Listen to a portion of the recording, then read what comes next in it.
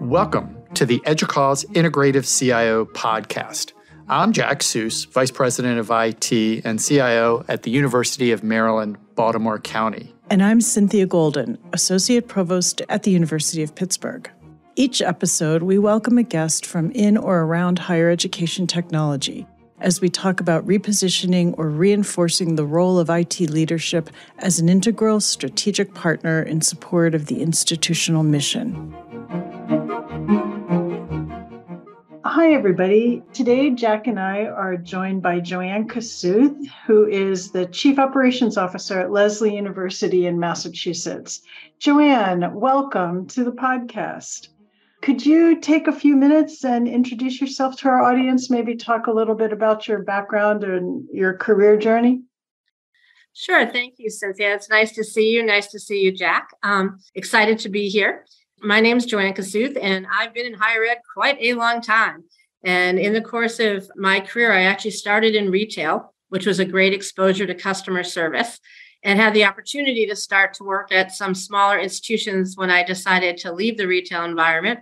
And as many of you will know, the small institutions tend to give you a number of opportunities that you might not get at other institutions. So I actually had an opportunity to, back in the late 1980s, start with putting into action my thesis that I wrote on developing and implementing information systems for small businesses as part of my graduate degree. So when I worked for Fisher College, Scott Fisher actually read the thesis and said, let's do this. And that was at a point that Fisher had 49 locations. And it was one of the first shared library systems and basically an older version, I would say, of Ethernet. That really put the pedal to the metal and made everything very real for me in the technology sense. After that, I had an opportunity to spend quite a bit of time in different areas. So I got to spend time as an assistant comptroller. I got to spend time as an instructor. So I had a broad view of the higher ed environment, which has been exceedingly helpful throughout my career. I then moved on to roles that were at Wheelock College, to Boston University, to Olin College of Engineering as one of the first employees, getting to build a new institution from scratch, which was obviously exciting and entrepreneurial and not something that people get to do often. And after that, I moved on to work at Mitchell College, and I moved on to working at Lesley University. And in between, I've had exposure to quite a few different institutions in a consulting capacity and in accreditation visits, as I'm sure Cynthia and Jack have as well. Essentially, I tell people at this point, I feel like I've done virtually every job in higher ed except for president and provost. And so that background has put me in good stead as my roles evolved into operations. I have animals that are part of my household. So I have a pet dog that's a Havanese and one pet cat, and we're still working on the getting along part because the Havanese is relatively young. I have some hobbies, and those hobbies are actually very different fun things. So everybody always says travel and reading, and those are true. But I like to design jewelry, and I have a wine cellar where I like to collect wine, but also to enjoy the fruits of my collection. So really, this is just a wonderful sort of introduction. You're the first person who's gone into their hobbies, and I think that's just great. That may be something that we encourage the future guests to add as well. So as you talked about your career in IT, I remember one of the things that has struck me when it occurred was while you were at Olin University, you assumed a much larger portfolio of responsibilities. You were one of the first CIOs who really came in and took on this role as almost chief operating officer, where you had public safety, facilities, dining, campus planning, a lot of the business operations reporting to you. Can you talk a little bit about that experience and the expansion of your responsibilities and how you have managed the change that sort of came about in taking on these responsibilities, but also bringing technology into these areas to really help them advance? Sure, that's a great question. Interestingly enough, I think the background I described in retail got me started in a really good place with a lot of customer service and front-end practice. And the small college experience, because I had so much opportunity in different areas of the organization, it really allowed me to use my organizational and technology skills to not just set up systems, but to really revise business practices. I mean, at Olin, for instance, I had an opportunity to be the AVP for advancement as well as the point person for the Babson-Olin-Wellesley collaboration, in addition to my other roles. And those roles showed me areas that I had not spent as much time in previously, but gave me a much wider purview and allowed me to develop insights into most of the functional areas in higher ed. When that first happened at Olin, I think one of the challenges was, as you take on these new responsibilities, you have to basically develop credibility for those responsibilities with the teams that you're going to be working with that are probably nervous that someone new is taking over those areas, particularly when the hierarchy that was in place previously was still in place in terms of leadership in the institution. So folks had a lot of questions. One of the things I did was really have an open door policy to have a number of months where literally my door was wide open and allowed people to just make an appointment or drop by and have a conversation about what their concerns were, to feel that they were being heard, and also to take and learn from what are some of the challenges and what are some of the wins that those folks thought they had already had, and help us move forward together in a team, as opposed to expecting me to come in to these areas and have all the answers, which obviously I didn't have. In terms of Lesley, I started out doing a consulting assessment for Lesley. It was focused on information technology and library services. As typically happens, those areas and the challenges they face are often symptomatic of larger challenges across an institution. So the assessment positioned me really well to talk to the institution of Lesley as a whole when I came in to the role at Lesley. And I think you're right, Jack, that we can think about the expansion of responsibilities, not just at Lesley, but at Olin as well, under the umbrella of transformation and leveraging technology in order to be able to have information that we need to be a data-driven organization. A thorough understanding that I had of the functional areas was very helpful, definitely helped with credibility, and focusing on utilizing systems and reworking business processes to take advantage of functionality really helped to refocus the work of areas in the institution and led to a lot of professional development of team members in different directions than they might have seen when they first started in their career. I continue to be really deeply engaged with IT, but the operational opportunities across the campus at Lesley have really allowed for the IT team to become an integral part of virtually every area in the institution, collaborating at a high level and involved very early in conversations, which in my career history sometimes has been challenging in other institutions. So the IT team has basically been able to realign itself. We've pulled in siloed data employees from other areas of the institution and created a reporting team. So now the reporting team is responsible for the, as we say, one source of truth for the institution, and makes the reports and dashboards available for folks for self-service. This has again allowed for staff development opportunities and also a lot of relationship building across the institution, so that the IT team has a can-do kind of attitude and is now seen as the place to go to have a conversation about how to streamline what you're doing, how to get information that you might not have been able to get, if you in fact should have access to that information.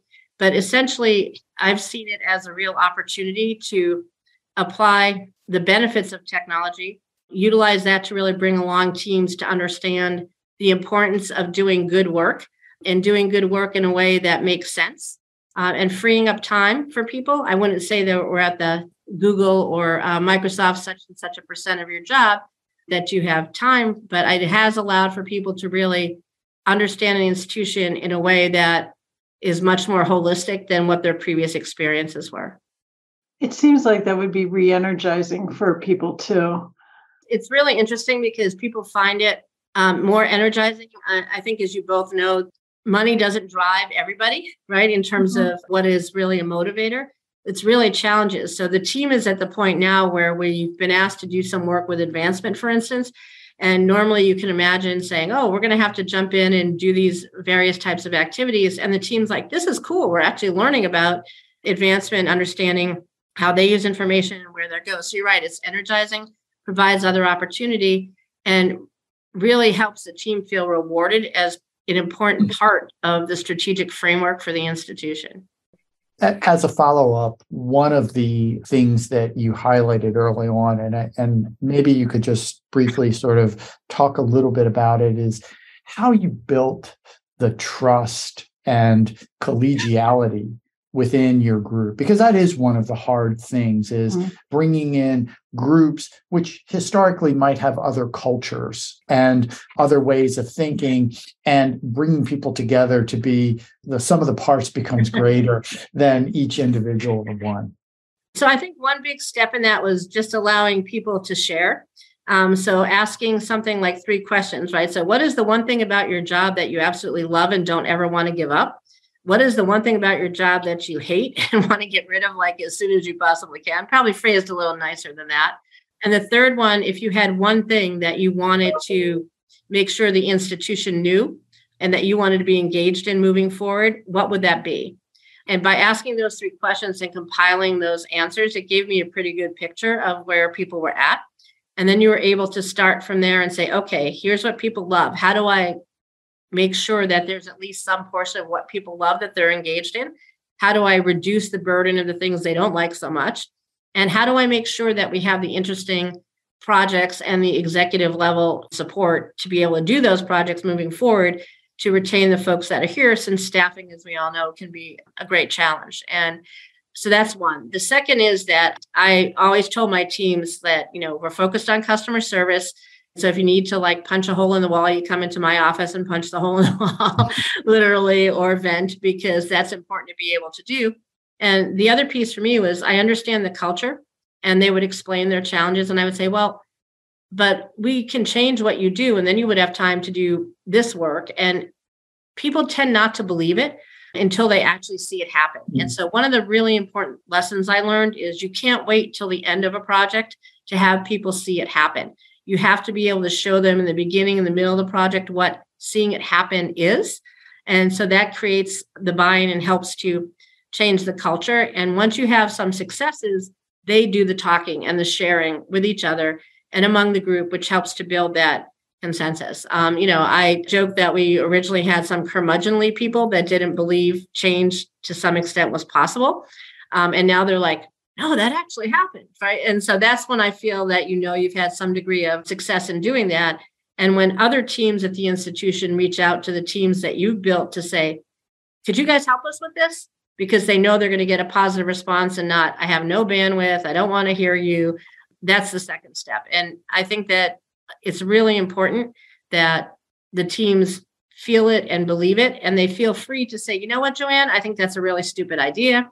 It's not going to work because of this. And sometimes they're right. But the fact that everyone feels that they have the ability to comment positively or negatively on where we're headed and have conversations, which is really the important thing about building the relationships.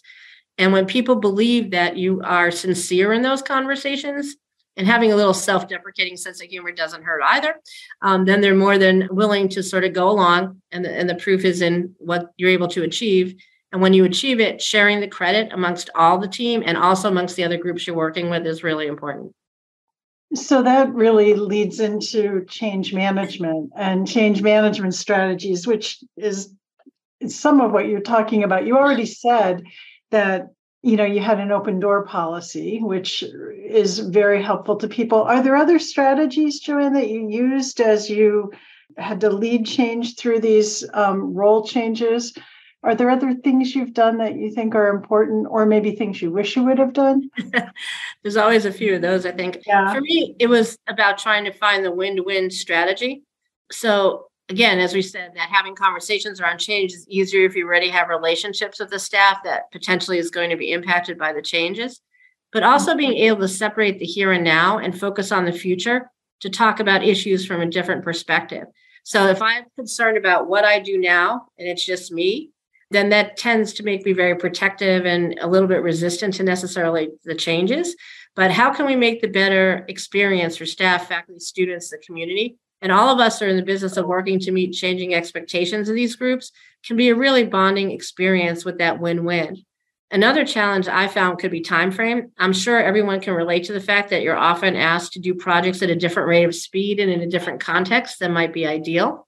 And since change has to be a collaborative conversation, there are times when decisions get made to expedite change in a time frame that may not be reasonable or seem reasonable, but there might be real business reasons to expedite the change. So in that case, I found that being able to define the initial change as a pilot or a phase can help to set the expectations and also set expectations that not everything's going to go smoothly and it's going to be a learning experience. So having leadership that's willing to be transparent about such change and is also willing to support the team and take the heat is critical to getting the buy-in. And then debriefing on a regular basis to learn from each of those experiences, to build that culture, as you said, Jack, of constant change, similar to what we talk about with students and lifelong learning. Mm-hmm. I think early in my career, I was very enthusiastic and I was inclined to try and solve challenges in one fell swoop. I would be like, wow, great. The team's developed these solutions. Let me apply these in a larger context. And I think when I got a little what I call carried away in my younger days, that increased the pressure on the team and often made change more difficult than maybe it needed to be. So I grew to understand that there's differing abilities of various teams to process change. And I adapted to a much more incremental kind of approach with a broader sort of plan context.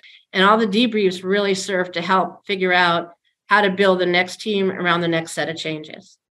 That's great advice. And we call this podcast the Integrative CIO. And given the roles that you've had and are currently playing, how do you think that concept of integration plays out for the CIO or should play out as we go forward? So frankly, for me, it's difficult to think about a CIO role as non-integrative. I was trying to figure out what that looks like.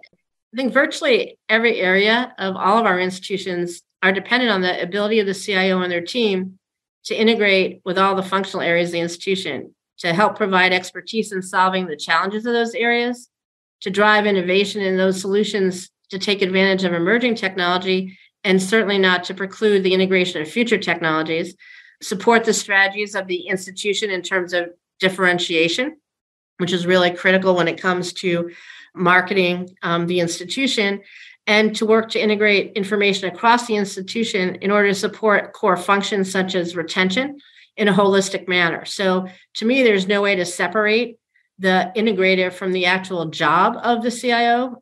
One example I can think of recently is we deployed a technology with face recognition technology on time clocks. And this functionality removed the issues related to punching in and punching out. And it provided a way for us to check on accidents that may have occurred in a shift or ask questions around health issues such as COVID by asking questions when employees punched out. So this is the integration of artificial intelligence, and it's the integration of facial recognition technology and around obviously policy issues that would need to be addressed at each institution.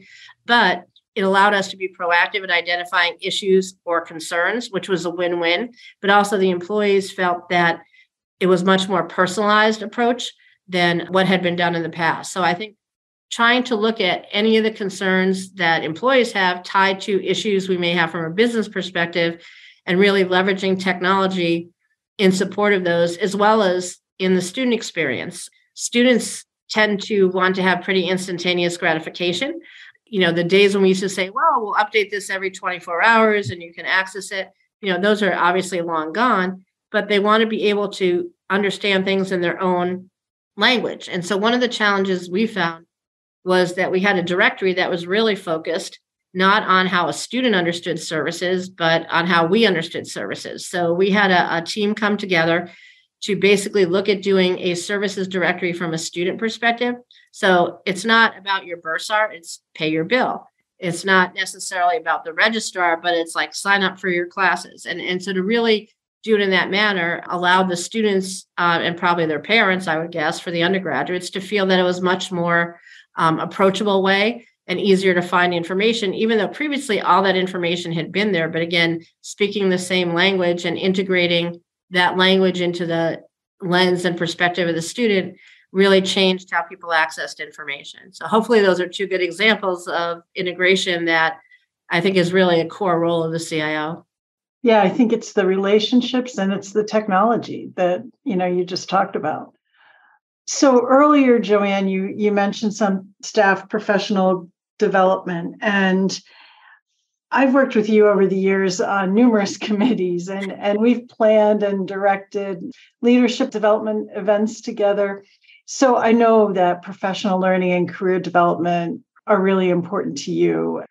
In fact, you have served as Dean of EDUCAUSE's Leading Change program, which was formerly the Fry Institute, and directed a number of other programs for EDUCAUSE and other places. And I guess I'm wondering what advice you might have for aspiring leaders about preparing themselves for more senior roles. So I think, if anything, sort of the pandemic has really brought to light where we've had gaps in leadership development and put a focus on the fact that we need to move quicker in higher education in creating flexible, agile, responsive leaders. And one of the things that's really hard about thinking about preparing yourself for the next step is the fact that you have a full plate. And so it can be challenging to figure out how to expand your purview when your plate is full. One of the big things I think can really help is making sure that you have the right butts in the right seats, as I say, with your team, so you can actually build in the ability to expand your purview. EDUCAUSE programs have often told aspirants to expand their horizons through participating on search committees, volunteering for tasks such as reviewing applications and enrollment, participating in focus groups related to campus planning and other topics, and basically raising your hand for a lot of opportunities. And I think all of those are good suggestions, but you have to create the bandwidth for yourself in which to do that. So my personal advice is that every aspiring leader needs to take the responsibility for their own development. I would hope everyone's supervisors are having and leading conversations as part of their normal course, but to make sure you're frank with your supervisor about what you'd like to learn, where you want to be in a period of time. Sometimes the size of the institution or the type of institution that you're in can be a challenge. It doesn't mean you shouldn't look outside of your institution for some potential opportunities. Sometimes those opportunities often come in that there might be volunteering opportunities in a K through 12 situation. There might be an opportunity to apply for a fellowship. So there are different things that can be done to move outside of some of the restrictions of your institution if those are in fact a concern. For me, I think in the institution, building relationships with senior leaders is a really important step. People like to talk about what they do and they like to talk about themselves. So asking for something like an informational interview and setting up a cup of coffee meeting or similar meetings and asking the leadership about their challenges in the areas, it'll help you be seen in a different light, but it's also going to help you do your current job more effectively because it's going to give you some insights into managing up. And managing up is really an art, as we all know, and the ability to see challenges through different leadership lenses can help you with strategy development and provide insight into how to partner with other areas of the institution to make you a more effective leader in your space, and also to be seen as someone to go to maybe outside of your usual areas of expertise. I think another piece of leadership development is creating your own kitchen cabinet or a small group of people you can trust and go to with any issue. Sometimes it may have a few people from your institution. A lot of times it's not a group of people from your institution. I think in part, the success of leadership programs such as Leading Change, formerly Fry, is in making and supporting the connections that are made in that experience. And I would also advocate for including non-higher ed members in your kitchen cabinet because those different lenses from a corporate or not-for-profit perspective can be really helpful in widening your approach. I also personally found that serving on boards outside, so I've done things with Pearson Education, Juniper Networks, a bunch of other ones, gives you a good sense of being a team player within another group with a diversity of perspectives that also helps you grow in your own role at your institution. So taking responsibility, figuring out where your balance is and your comfort, and forcing yourself a little bit out of your comfort zone, but having that group that you can always rely on, whether you're having a really good day or a really bad day. I love that kitchen cabinet concept. We used to have fun doing it pre-COVID by going out for tapas on a regular basis. It's a little different since COVID. How should today's leaders be thinking about succession planning? And I want to preface that with the thought that higher education is especially sort of complex, and often the way that we think about searches, where we always want to do national searches, even though we might have, really strong people in a pipeline, can somehow get in the way of succession planning. But are there any thoughts that you have around how we as current leaders should be working with teams to be building that next generation of leaders, whether they're going to succeed you at your institution or succeed someone else at their institution? So I think succession planning is really critical, Jack. And to your point, I think it often gets pushed to the bottom of the list when we know it's something we should be thinking about and doing. It's just there's a lot of things going on and people are like, oh, I'm going to get to that. And a lot of times it doesn't get done. One of the first steps, I think, is developing a budget and a consistent professional development experience for your entire team and making that investment. It sends a really important message to the team, but it also allows them to keep on top of either their technical or their softer skill set and sharing that experience. So requesting reports or debriefs from the folks on your team that go through this professional development experience to share with others on the team, A, in a way, it gets you more for your money because you're sharing that development. And B, it also encourages other team members to step up and be more vocal and say what they would like to learn or be engaged in. And I think it's an important thing for all of us to keep learning because, as we know, not just technology, but just management in general and all sorts of changes in the higher education environment are something that we have to keep on top of. For me, I've always thought about my job as being to work my way out of a job in order to keep succession planning front and center. One of the challenges I found is that each individual in your team really has to gain time to learn about the next step. So you really need to focus on building your team in an innovative way and a strong way so that it can support the scaffolding of professional development, this scaffolding of career pathing and moving on either within or outside the institution.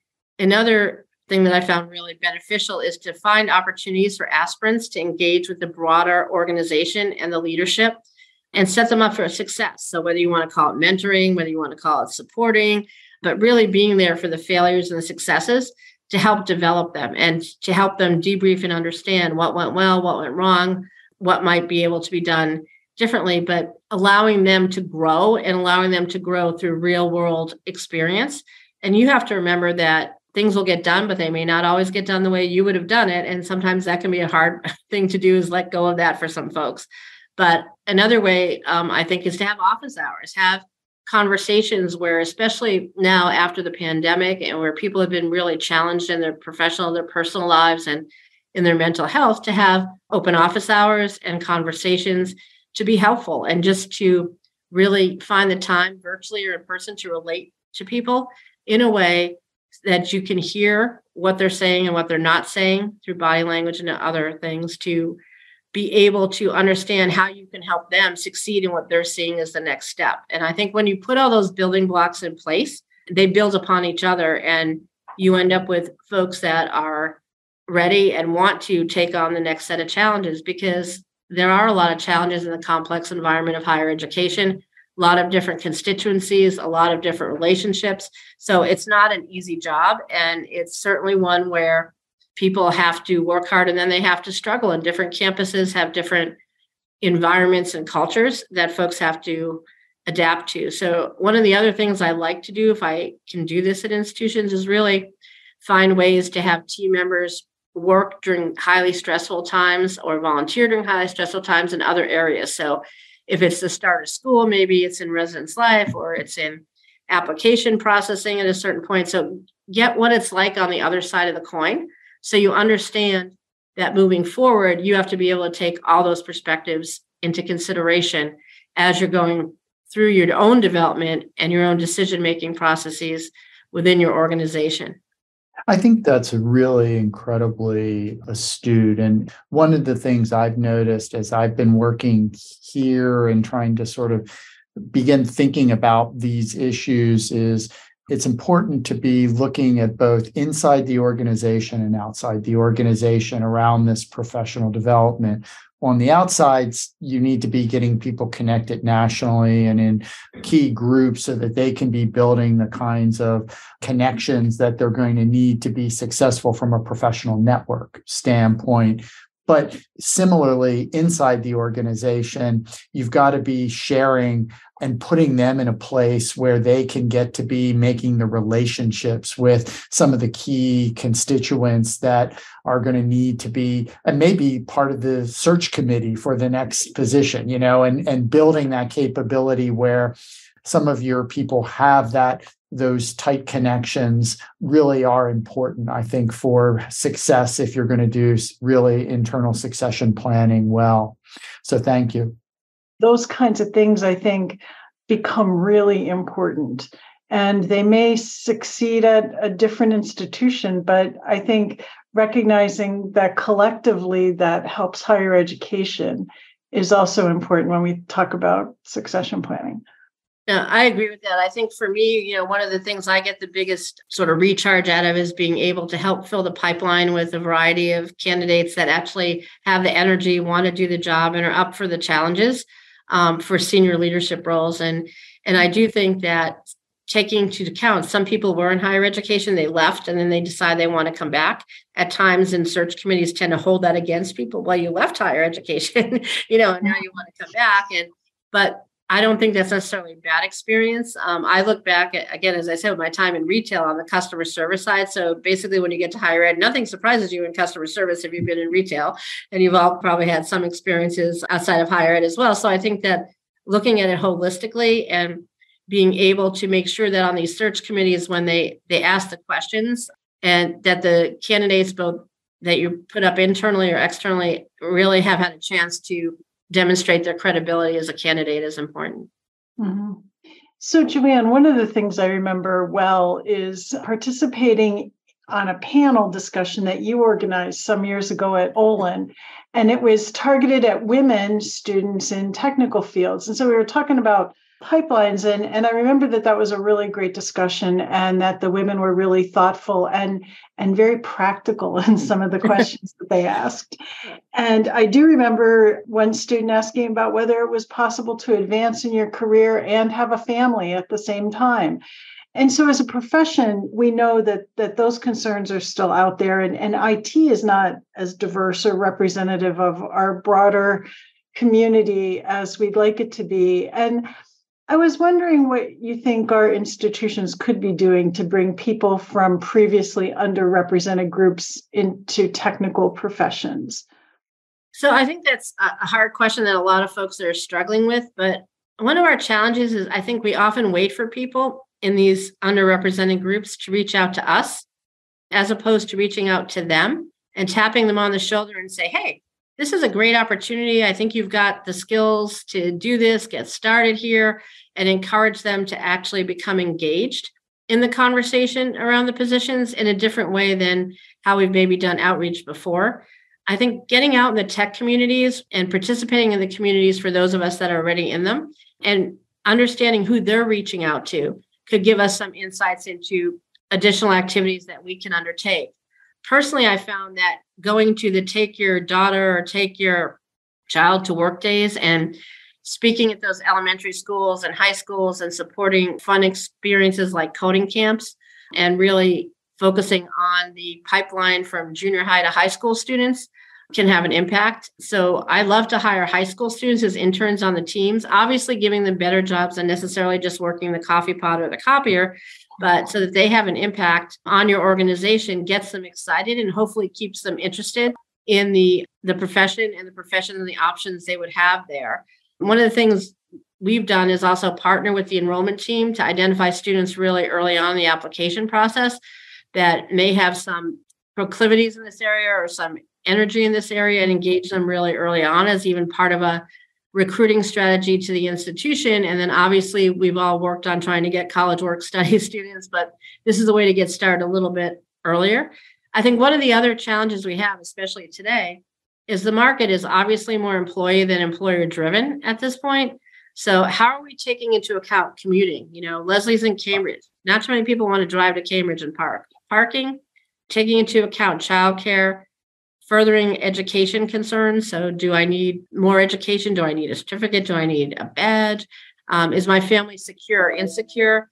And developing the human resource policies or having input into them that allows for flexibility and career pathing, and looking at the jobs through the folks that aren't applying for the jobs and trying to figure out if there are things that we can do that would make the jobs more inviting, more manageable, more relational. And I think in some ways, the pandemic has helped us do that with hybrid work, remote work, and a better understanding of what can and can't be done, though all of that requires very hands-on management. Mm-hmm. So one of the strategies that I've really tried to use here at my institution, because we tend to often hire people who worked here as students, is to really be focusing on the diversity of my student population. Now, we may be a little unique in that, we're allocating hundreds of thousands of dollars of our budget to student employees, not worrying about work study. We look at it as part of building this pipeline and really extending the IT workforce.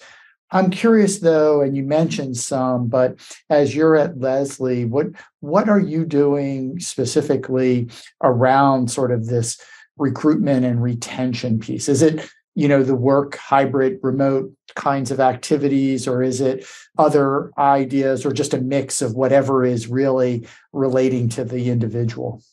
So I think one of the things that we've seen as a result of the pandemic, and actually Lesley was in this space before, but we have a number of different programs that run on weekends that are low residency, come to campus a number of times a year, different kinds of events, all those kinds of things that need support.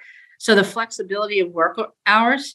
So for some people, weekends are an anathema. They don't want to work weekends. For other, weekends work really well for them. And being flexible in how you actually configure the work week.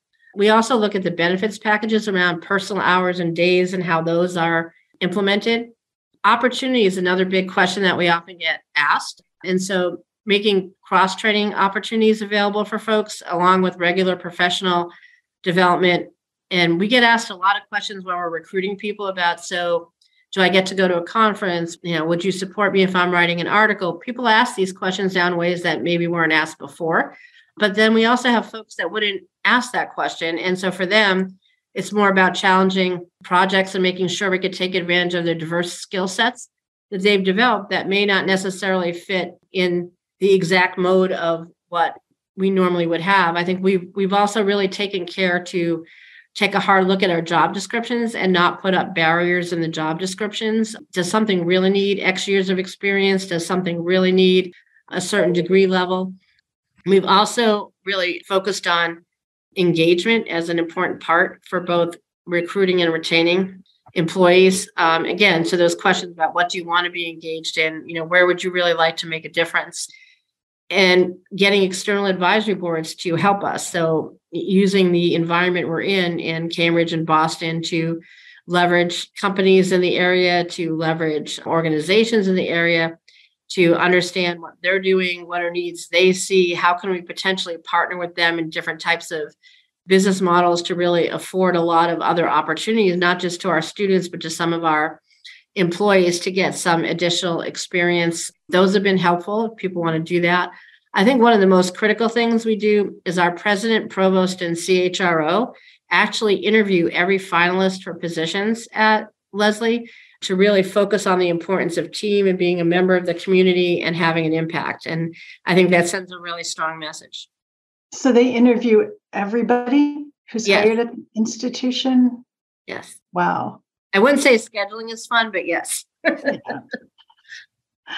So Joanne, just quickly, could you talk for just a minute about how organizations like EDUCAUSE, and I know you've been heavily involved in NERComp over the years, these professional associations, how have they played a role in your own professional growth? I think they played an important one. I mean, with NERComp, I held a variety of leadership positions on the board. Really helped me to get a wide exposure to different types of institutions, different types of professionals. I think one of my big takeaways early on in my career was that the scale of issues will be different in institutions, but the issues are pretty omnipresent across higher education. So we're actually all working together to solve a lot of the concerns. And that really was one of the first light bulbs that went off for me in terms of the importance of collaboration in higher education, and not just sharing, but collaboration in ways that made sense from both curricular and financial and other perspectives. The ability to be able to have opportunities to talk about something you're passionate about and appeal to a broader audience and share your experiences was very much not just exciting, but really learning from the actual audience in real time and being able to take that back and impact your own work as well as share it back to the broader audience to help impact theirs. building your network. I mean, one critical component we've talked about a number of ways today, but also figuring out that for me, mentoring and coaching the next group of people, the next set of talented individuals is an important piece, and wanting to share and have essentially open time to have those conversations. For instance, with LCI, we actually, for a year, keep the current cohort in a monthly meeting where we get together and share experiences, answer questions, have them help each other, as well as we jump in and help them. LCI is the Leading Change Institute, for our listeners to make sure they know what we're talking about. Yep. Great. Thank you. And the same thing for the alumni of the Leading Change Institute / Fry Institute, to have a monthly call to, again, just share experiences, talk about issues they have. And oftentimes they'll bring in a speaker that has a particular expertise when we hear and really listen to some of the challenges that were brought up in the previous call. The other thing I think those organizations provide within the various committees and on the boards is an opportunity to really learn skills and what it takes to work on a board, to be part of a board. And that, I think, really helps to position you when you're in your own organization and you have to have those interactions with the board, which a lot of times people haven't been exposed to in other ways. Mm-hmm. So, Joanne, on one side, as we look at the current times, you can look and see challenges with enrollment and costs and other aspects that are there. And on the other side, you can look and see just a lot of opportunity with the way that technology is able to allow us to do new things in new ways that we never thought, back to your facial recognition for time clocks, and knowing you, I always think of you as a glass half full sort of person. And I'm just wondering, how are you thinking about the opportunities and ways that you, as a leader at a small institution, can be helping to use technology to overcome some of the challenges that you see over the next decade to sort of lead your institution to a better place? When you talk about enrollment and retention, that's obviously a challenge at a lot of places. And I think one of the things that has been interesting to me is, as I work with marketing and communications and enrollment, is taking a look at how we have all this incoming data from all these campaigns and ads and digital and all these things. And there's not one pane of glass. There's not one dashboard that can actually speak to how successful things are overall, or where they're not successful, why they're not successful. And so we've been looking at how we can leverage technology to combine all this type of information into dashboards that really help us to answer the questions that we have about, what do we need to focus on? What do we need to be concerned about? And so I think that really, again, spending time with the data, leveraging the data. The other thing is, I think that we've learned is institutions have a lot of alumni, and some alumni really want to be engaged, others not necessarily. So, but if you've got alumni that want to be engaged, how do you engage them? And how do they help support your institution? And not just by, frankly, writing a check, but how are they engaged in helping you think about what are their needs now that they're out of the organization in terms of what they need to move ahead in the next steps in their career? What feedback do they have for you for the types of things they wish that they had exposure to that they don't? How do you maybe look at those potential opportunities to help with not just the retention, but the ongoing engagement of an important constituent group? And I think one of the other challenges is just when you look at overall budgeting. And so we've gone through sort of big swings in technology about everything was on premise and everything's in the cloud, and then, security and all its permutations. But we've talked for years about personalization. And I think artificial intelligence and the growth in those areas has really allowed us to look at personalization in a very different way. So when we think about how we support our students, when we think about how we advise our students, obviously concerned about what am I getting as practical application skills so I have a job when I get out of my education, at least for my first pass out, and then what do I want to do and how do I maintain that moving forward, that we can leverage the artificial intelligence to really understand more about our constituencies and then therefore personalize the programs in ways that are most relevant to them, that don't necessarily have to be start an entire new program, right? But could be start a permutation or think about it more along like options, right? So if you send out a bid for something, you're always asking people to option out lines. But we have personalization to an extent.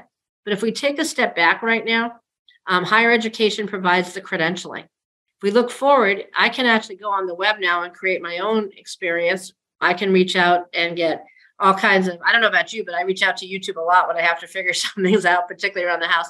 But I can go and find a number of ways to really build my knowledge in a different way than I probably could do 10 years ago. And moving forward, that's only going to increase incrementally with the focus on machine learning and feeding that loop back into intelligence and forward.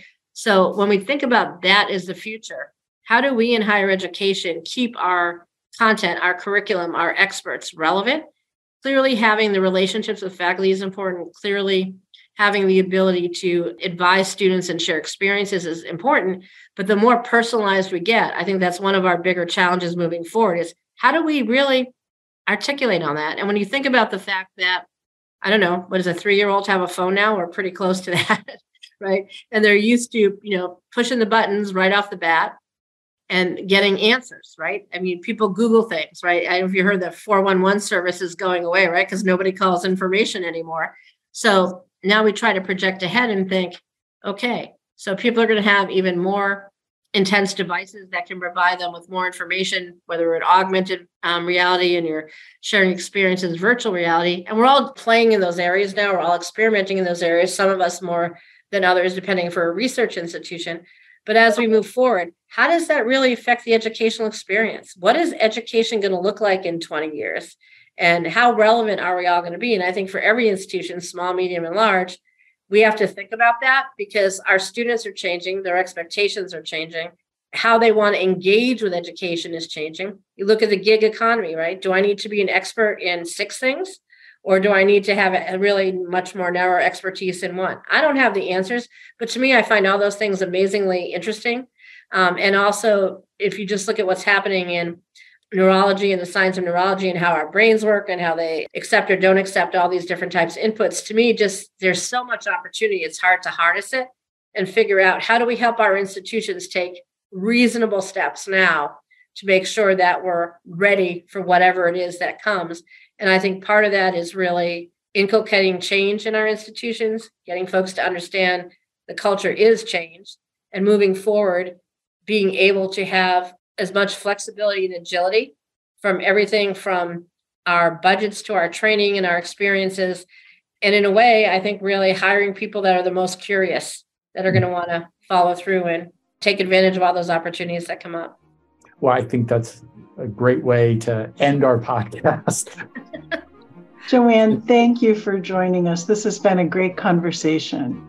Thank you. It's been fun. I really appreciate the opportunity.